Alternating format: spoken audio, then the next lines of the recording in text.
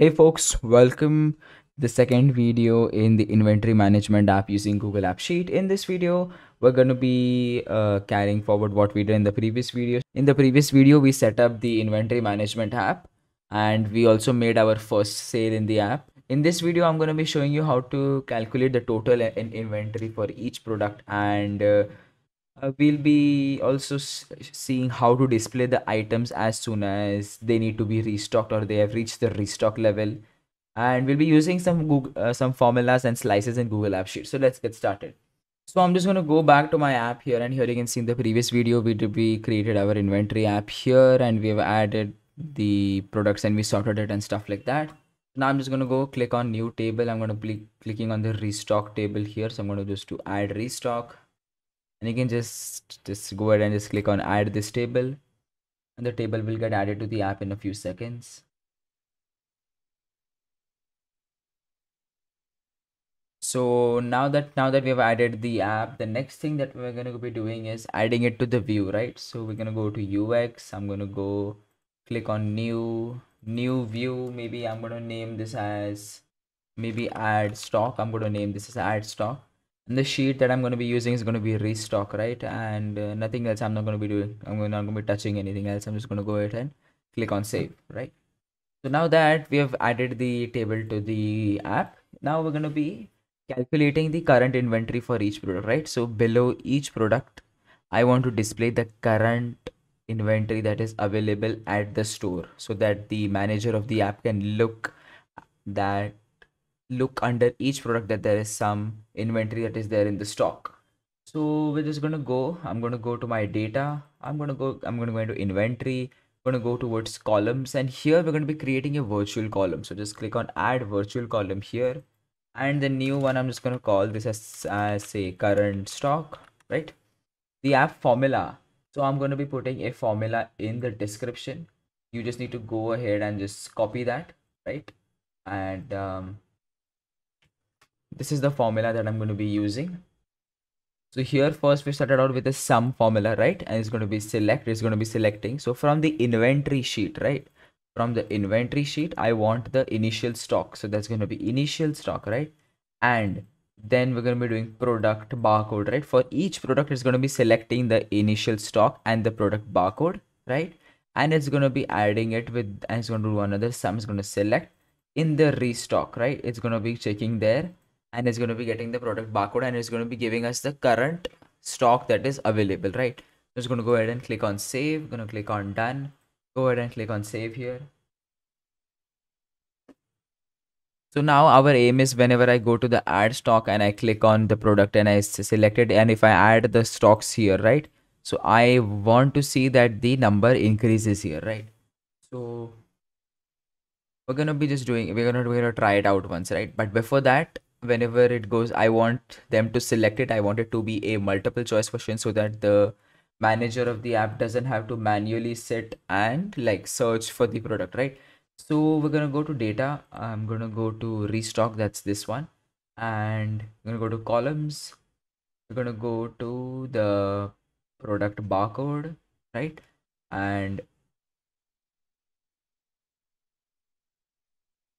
oops, we need to go to restock, and I'm going to go to product barcode, and here I wanted to do a reference, right? So it's going to be ref, and I'm going to go to inventory, right? So if you remember in the previous video, we had done the same thing for sales, right? So you need to make sure that the product barcode, that's the name of the column, is the same. There's no spaces, there's nothing different, so it can exactly get those barcodes into this reference. I'm going to click on done. Going to go ahead and click on save here.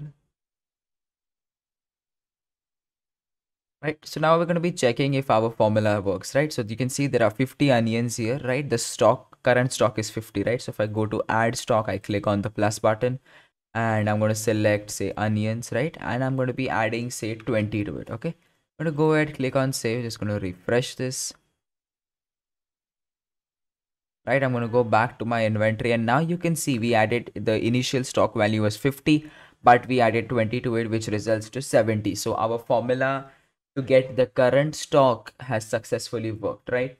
So now we're going to be covering one last thing that is very important for this video, and I think it's going to be the highlight of this video according to me. So it's going to be displaying the restock needed for each product.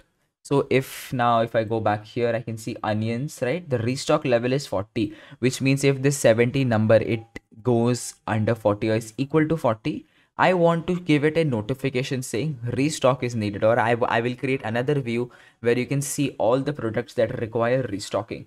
Right? So we're going to go to data, I'm going to go to slices. Here I'm going to create a new slice and I'm going to be renaming this as restock needed. All right. And inventory, the source table for this one is going to be the inventory, right? It's going to be getting all this, whatever is present in that sheet, right? Then we need to add the um, row conditional value, right? It's going to go write a custom function, right? This is just a description in your own words to give you a reference of what it's doing exactly, right? So what we're going to be doing is I'm going to go to columns here and the current stock, right? So if the current stock is less than or equal to the restock level, I want it to display it, right? So instead of typing in, just click on insert here, right? And then I want it to be, if it is less than equal to the restock level, so it's going to be this column right here, restock level is less than or equal to, it's going to do something, right? So just go click save here. There's nothing that you don't need to do anything else here. Just go ahead and click on save.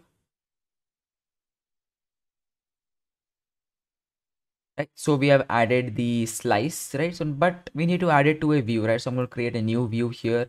I'm going to name it, I think I'm just going to name it as a restock. Oops, restock needed, right? And I'm going to go to inventory and you can see there's a restock needed slice that is there here. So you can just click on that and I'm just going to go ahead and click on save here.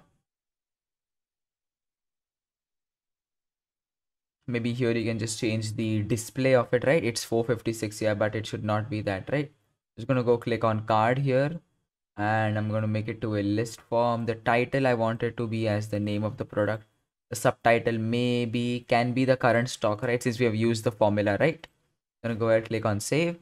And now we're just going to check whether the stock matches, right? So pulses, so the current thing, we are in the restock needed view, right? So here in this view, all the products that are under the restock value are going to be getting listed here, right? So it's going to be restock needed. So you can see pulses. If I go to my sheet, you can see pulses 60, right? But the restock level is 70, hence it is showing it to me here. So if I go here and I do a add stock, right, and I select pulses, okay, so the limit, so currently we have 60 and the restock level is 70. So if I just say I put 100, okay, I put 100 more new packets of pulses. I'm going to go click on save, going to refresh this. Right, and now if I go to restocks needed, you can see that the pulses has gone out. So both our formulas worked, that is getting the current stock and the slice that we used has successfully worked. So this is all for this video. I hope you have understood how to create an inventory management app using Google AppSheet. This is the end of the Google AppSheet tutorial series. I hope this tutorial series has helped you. I'll be leaving the sheet link in the description and I'll be putting the formula also in the description. You can check that out. If you like this video, then don't forget to like, share, and for more content, hit the subscribe button. I will see you in the next one.